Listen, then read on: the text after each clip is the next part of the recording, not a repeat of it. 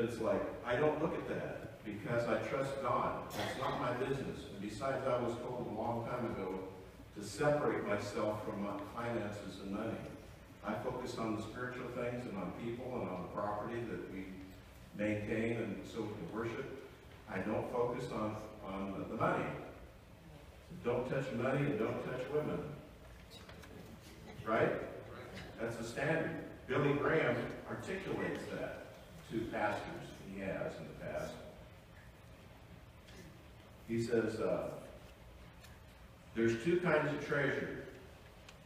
That which gets old and rots,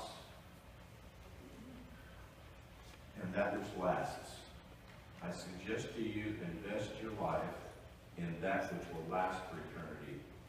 That's what I'm talking about. Invest your life in what you have in things that will last for eternity. You'll never regret it. When he looks at your treasure and what you do with it, it tells him where your heart is. Are you anxious? Don't be anxious and don't worry. Put your trust in God. Are you trying to gain control over things which are beyond your control? You need to turn it over to God. Pray about it. Let God take control.